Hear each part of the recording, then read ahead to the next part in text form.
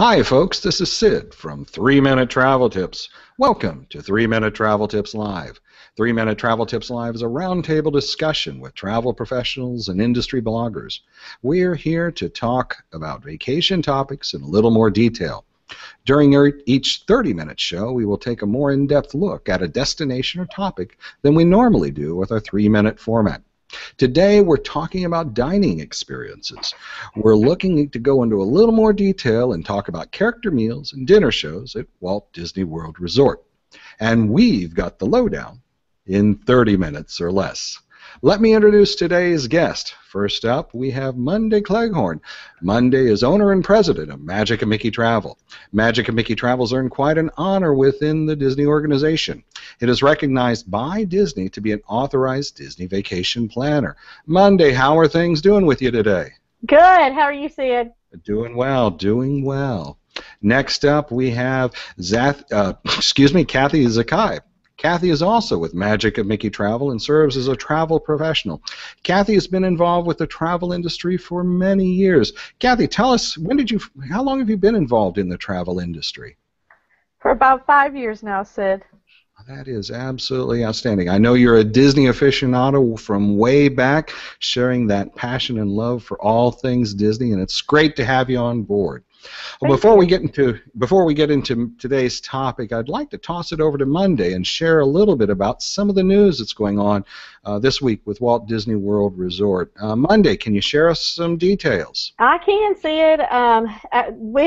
Disney has last week they released or actually extended military rates. So this is a good thing if you are in the military.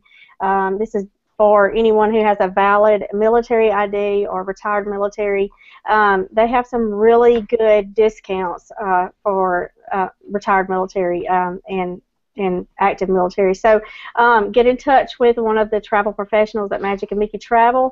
They can give you more details on that. They can get you booked. And also, we just learned today, I believe it was today. Wasn't it today that selfie sticks have been banned, or was that yesterday? Well, it certainly has been coming. So yeah, and that's an important topic to share, because a lot of folks may not realize that when you're visiting the park, there are certain things you can bring into the park as part of your camera gear or not. And selfie sticks have become very popular over recent years. And Monday, how are they working it exactly? Really, Sid, all I know is that if you have the selfie sticks that people can purchase, like from Target and places like that, you cannot bring those in simply because it is a safety issue. Anything can happen with those selfie sticks, and people would take them on rides, and of course, incidents can happen. So I think it's a good thing. It was a little disappointing at first when I heard it, but the more I've thought about it, it makes perfect sense. I mean, you don't want to have any kind of issues and cause someone to get hurt. That would not be good. So they're just trying to do what's right for them. You're absolutely right. Disney is all about safety and guest safety, and they wouldn't want anybody hurt in even by accident when something like that happens. And what I would encourage guests to do if they're looking to get that joint picture of the whole family, or at least them as a couple, is to just reach out to a cast member and ask them if they would take the picture for them. And chances are they probably could help in those circumstances. It's not a big deal, and that way they can still get that nice picture with the character as part of the shot or the whole family. But it's a matter of just reaching out and asking a cast member if they do that. But it is a big change, but it's one of those things that I think over time folks will certainly understand. Well, now we're to our main topic of the day. When guests are looking at different dining choices at Walt Disney World Resort, you'll find that there are numerous options to consider. There are different categories of service, different types of service. For example, quick serve or table service options, buffets, desserts, numerous choices, if you will. Some of the most popular options include entertainment. This would typically include a character dining experience or a dinner show. These are some of the most popular options that are offered at Walt Disney World Resort. Guests can find it may be even difficult to be able to get a reservation to enjoy the experience. Well, Magic of Mickey Travel has a large number of agents with many years of Disney destination experience.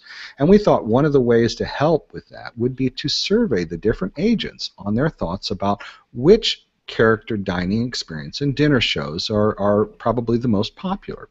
And today we're here to talk about those experiences and share with you the top results so that you know what maybe one that you would want to plan on in the future. And Monday, before we get into the top 5, can you explain a little bit about what exactly is a character dining experience and why is it popular? Absolutely. Character dining is so much fun. You'll be able to go into a character dining location, restaurant. Some of them are buffets, some are not. Some you order off the menu, but you do get to experience character interaction. That is, it's priceless, really. You get to spend a lot of time with the different characters, and sometimes maybe you don't want to stand in line to visit with a character, and you can do this at a restaurant that has character option or character meal. So in other words, it's a chance maybe to have a little bit more personal one-on-one time, or Right. a little bit more as a family, and it's in an atmosphere that is less. Well, it's not like you're waiting as part of a line queue to do it. In some cases, these characters are actually coming to you and visiting you at your dinner table even. So Yeah, it's a much different kind of experience. Well, there are a number of options, and we're going to have the survey available. Link to the survey listed below on the YouTube page. But we're only going to cover the top 5 today, and starting off with the number 5th place location is Cinderella's Royal Table. Monday, can you share a little bit about what is Cinderella's Royal Table? What's the experience like? Oh my goodness, it's a really neat experience, especially if you have little girls who love princesses. This is just a really unique experience. It is Cinderella's Royal Table is located at the Magic Kingdom. It's in Cinderella Castle. So that in itself is pretty special, just to be able to go into Cinderella Castle and dine there with the princesses. Of course, the princesses come around to your table, just like we were just talking about. But before your meal, when you go in, you are able to get your picture made with Cinderella, and then you're taken upstairs to the dining room. But they have this is the only character meal that is a 2 table service credit meal, so be aware of that. But it is worth it. It is a unique experience. They have lots of they've got breakfast, lunch, and dinner. They offer lots of different items on their menus. They've got traditional breakfast. You can also get like caramel apple stuffed French toast. You can get quiche, lobster. And then they have the kids menu as well, and lunch, pork tenderloin and gnocchi and beef tenderloin salad, and then dinner's kind of the same way. They've got slow roasted pork tenderloin and steak and shrimp, and lots of really good desserts to choose from. But just the interaction with the characters, the princesses, I mean, that's just priceless for any little girl. And it's also a great place if you are interested in proposing to your fiancé or to your girlfriend. Take them to Cinderella's Royal Table. It is a great. I've seen several people get engaged at that place. So. That's a great idea. That's true, and that's true, especially proposals, because there is a little bit of a romantic side about it, and certainly it's a memorable location to visit. Well, Absolutely. Cathy, we're going to go across over to Epcot for the 4th place location, and this one's a restaurant called Akershus. What is Akershus Royal Banquet Hall like? What is this place about? So it is a castle. You come in and there are different princesses. You get your picture taken with one of them, and that will be on your photo pass, your memory maker, and then you have your meal, and there's princesses that come around. There's 4. There's no guarantee of which 4 it'll be, but you'll get 4 princesses. And so the meal is, you order um, for dinner you order a meal, like meatballs, or there was like a grilled pork chop, there was steak. You order the meal, you get the meal, and then there's a cold buffet, which means you go up and there's like salad and fruit and some different Norwegian food that you can try, different cheeses and meats, and lots of like herring or salmon. And so you can try different food from, Norway. The meal's good. You get to meet the princesses. There's, you get to the kids get to go do a little march and a little parade around the restaurant. And breakfast is the same. You meet the princesses, and you get like eggs, bacon, sausage, potato casserole, and again, you get the cold buffet. So it can be, a neat thing to try unique food. Yeah, I would say it sounds like the choices there. It's not your standard buffet kind of experience at Disney. The menu selections are a little more unusual and so for those with say a sensitive palate, it's something that you'll want to chat about a little. Just make sure some of the choices there well, put it this way. I have no doubt there's something there that just about anybody will like. So I'd want to quell that. Thought, but at the same time, it's an option where you can try some maybe unusual choices that you wouldn't necessarily find at a local restaurant or something like that. Would that be correct? Yes, and they do have a kid menu that does have pizza and your normal type food. So if you are a picky eater, you can probably order off the kid menu too. I have done that before. Well, coming in third place, this restaurant is not even located in any of the theme parks, and at the same time, this one's located over at one of the Disney hotels. And Monday, third place is Ohana. Can you tell us a little bit about Ohana? I can. Ohana is, it's really good. It's one of my favorite breakfast. The character meal is just a breakfast, just for breakfast. You do not have characters at dinner, but they have. It's more of a, I guess, a family style meal. It's not a buffet. You don't order off a menu. They just bring everything to you family style, and you have, fantastic eggs. I mean, they have some of the best scrambled eggs I've ever eaten. They have great fried potatoes and bacon, and you get pineapple bread and just lots of great things. And it's all you can eat. But then you have Pluto and Mickey, and also Lilo and Stitch. So that's really neat. And it is at Disney's Polynesian Resort. Okay, so in other words, that's a monorail resort that they'd want to travel to. So if it's the kind of thing that they're already at the Magic Kingdom, or if they're wanting to visit the Magic Kingdom as part of, it'd be an easy stop-off point because it's a matter of just hopping on that monorail and heading on into the theme park. So and it would give you a chance to check out all the new renovations over at the Polynesian. Beautiful. Absolutely. Well, coming in third place is it's a popular choice as well, and it is also outside of the theme parks, Cathy, and that location is called 1900 Park Fair. What is 1900 Park Fair all about? Okay, well, so there's two different sets of characters. For breakfast, you have Alice in Wonderland, the Mad Hatter, Mary Poppins, and Tigger. And then they have your breakfast type foods. They have a little carving station, and they have things like lobster eggs Benedict, and of course you can't forget the strawberry soup. That's like the best thing. It's only available at the Grand Floridian at 1900 Park Fair. So then it is a buffet. You go up, you help yourself, and then for dinner it is Cinderella, Prince Charming, and the Evil Stepmother and Evil Stepsisters. Now, this is the only meal where you'll actually see a villain, so I think that makes this meal just even better. They joke around with you. The interaction at this meal, I think, is the best on property. This is my favorite meal. And for dinner, they have unique things too. They have, of course, the kids.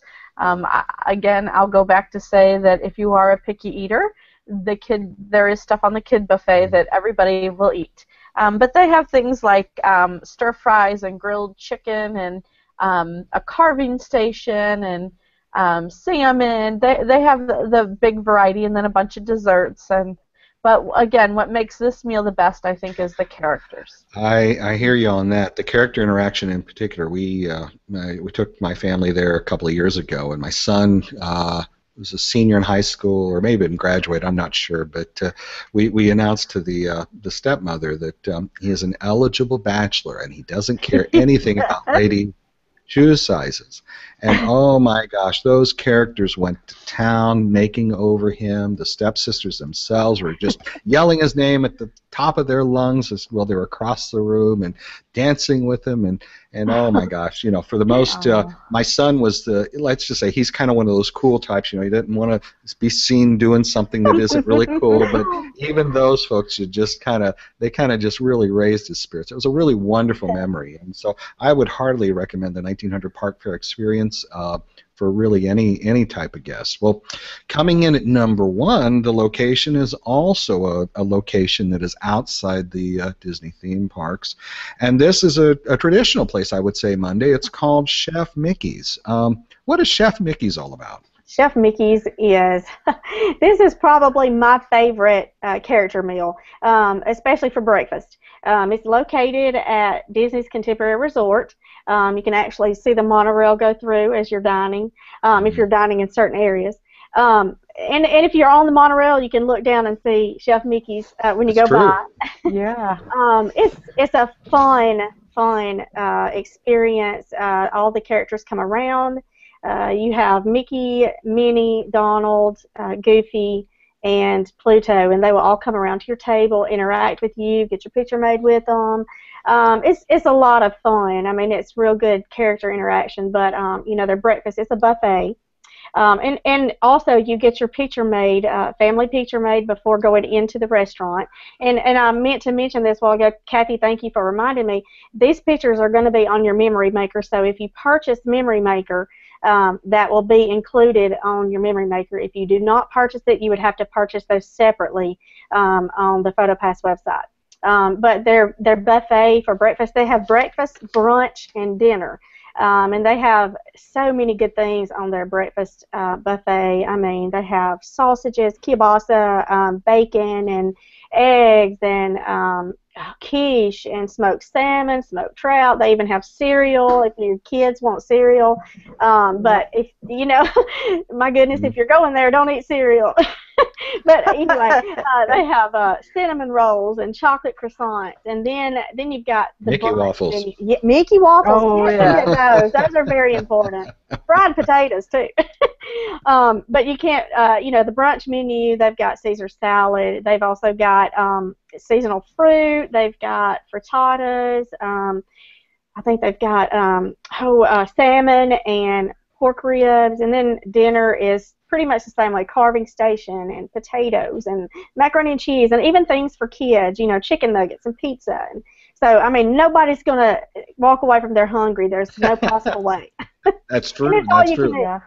Well, and I would say, and Monday, correct me if I'm wrong, this is an extremely popular location. So it's one of the things where it helps to work with a travel professional sometimes as far as not only getting strategy for getting the reservation, but maybe they can help with getting a reservation because it's one of those places that they can be fully booked rather quickly. That is correct. Absolutely.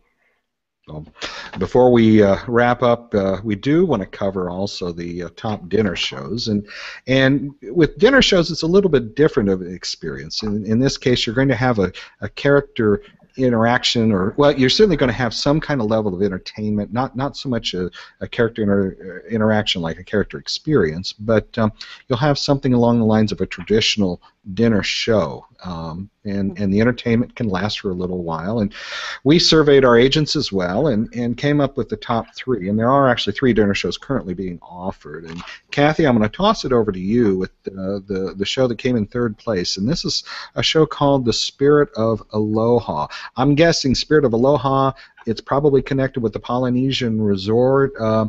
Can you tell us a little bit about what that experience is like?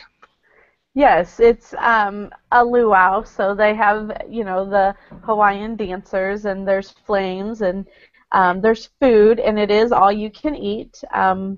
I can tell you from experience, my parents went there, and the next year they went to Hawaii and seen a luau in Hawaii, and they said that they actually liked the food better at Disney than in Hawaii. So that's a good raving review there, but it's a really neat show. Excellent, excellent. I know one of the things about it, it's you've got kind of a large seating area, and so one of the things you'll want to do is work with a travel professional on where you're going to be seated. But it is a neat show, and certainly a great experience. Monday, coming in second place, if I'm looking at it correctly, is Mickey's Backyard Barbecue. What is a backyard barbecue like? Well, it's like a backyard barbecue, and it is fun. It's actually a backyard barbecue beefed up. I mean, it is so much fun.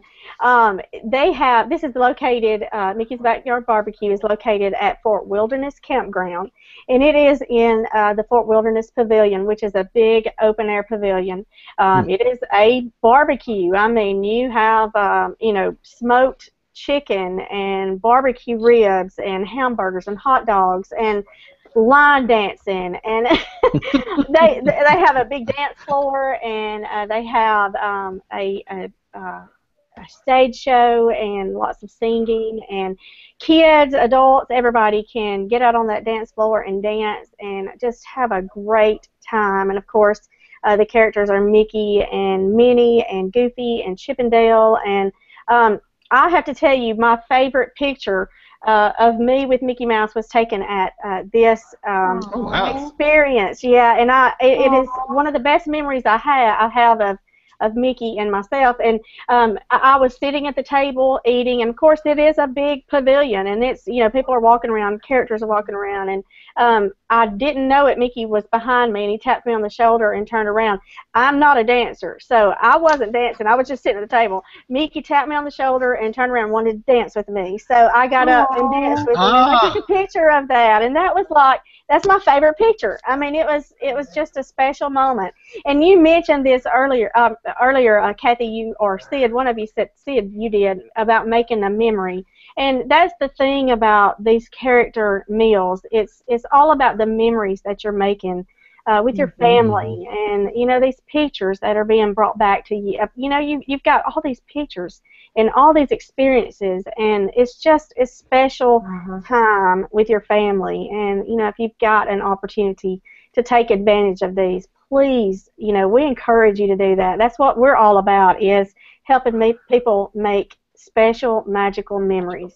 Well, you're absolutely right, and I know with our kids. I mean, we've got memories going back since they were 6 months old, as far as visiting the parks, and so literally we can tell a story of how they grew up by visiting Walt Disney World Resort, because it's a very unique place, and certainly when you're looking at character interaction and the opportunity to go visit dinner shows, that's something that shouldn't be excluded, because the experience is something that's a little bit different, and it can be a little bit special. Monday, as I understand, there's also another dinner show that goes on over at Fort Wilderness as well. Yeah. I mean, speaking of that, I think you have been there, haven't you? I have, and yes, coming in at first place is Mickey's, or not Mickey's, but the Hoop-Dee-Doo musical review, and the Hoop-Dee-Doo musical review is it's basically a dinner show. It's a 2-hour stage presentation, and I would describe the experience to be kind of like a 50s, 60s era Western themed show. It is a classic show, I think, when you look at Disney Entertainment. It's been going on for many years, and it has a huge group of fans out there that have followed the show and how it's developed. As far as the type of food, it also is kind of an all-you-care-to-eat experience. The typical choices you'd find would be fried chicken and barbecue pork ribs, salads, baked beans, kind of that kind of style of food. The show is in kind of a hall area, and it's a 2-story you can either be seated downstairs on the same floor as the stage, or you can go up into kind of a second. I think, well, maybe it's 3 stories. I'm not positive about that, but it's the kind of thing that you can be seated in different areas as well as part of the show. But the key thing is just it's a very unique Disney Americana experience. And I would highly recommend it for those who maybe are trying something a little bit different. If you're staying or if you're visiting the Magic Kingdom, it's a nice little boat ride, really, to go over and visit either one of these 2 shows that are at Fort Wilderness. So I think with all 3 dinner shows, there's something to represent a nice level of entertainment, and it's something that's a little bit unique for guests when they're visiting on property. But with that, we need to start wrapping up. We're getting real tight on time, so we need to do our tips of the day before we close the show. And Monday, we are very tight. What might be your tip of the day? My tip is going to be based on what we just talked about, but it's kind of a twofer. If you want to experience interaction with characters and you do not want to stand in line, not that that's a bad thing, but if you don't want to do that, experience this through a character meal. And then at the same time, add that Memory Maker to your package, because Memory Maker is where all of your photos are going to be, and it's such a great value to add that. And there again, you've got all your memories right there in one place, and it's such a cheap price for a lot of memories. Excellent, excellent. Cathy, what is your tip of the day? So my tip has to do with if you're shopping at any of the parks and you decide you don't want to carry your souvenirs around, you can have it either sent to the front of the park and pick it up when you're done, or if it's not your last night there, you can have it shipped back to your resort and pick it up the next day after like 1 o'clock at the gift shop at your resort. So that's a big handy dandy thing if you don't want to carry things around but find something you really absolutely have to have. Excellent, excellent. Well, my tip of the day is, maybe you're visiting Walt Disney World Resort several days and you're going to have a non-theme park day. And what I would suggest is you go out and spend some time visiting some of the hotels. There are really some neat hotels on the Walt Disney World Resort property, whether it's visiting the Grand Floridian, the Contemporary Resort, which is a hugely classically design structure, to going over and seeing the Animal Kingdom Lodge, where you get to see all of the critters in the safari areas. These are some spectacular areas. It doesn't cost any money. It's air conditioned, so if you want to stay out of the weather or elements like that, you can certainly do it. And by visiting it, it might give you some ideas on where you'd like to stay on your next visit. So anyway, I think it's a great idea to spend a little time and just see what those other resorts are like. But we're now to a point where we need to wrap it up, and I'd like to thank you, the viewer, for tuning in.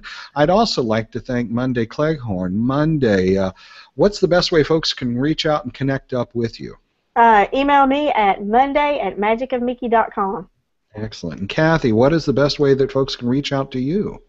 Same thing as email at Cathy@magicofmickey.com. Excellent. Well, that's it. In 30 minutes or less. For all your Disney travel needs, reach out to any of the dream makers at Magic of Mickey Travel. And for more travel tips, please subscribe below or check us out on Facebook, Twitter, and Pinterest. And you can also reach us on our blog website, 3minutetraveltips.com. Thanks for watching. Thank you.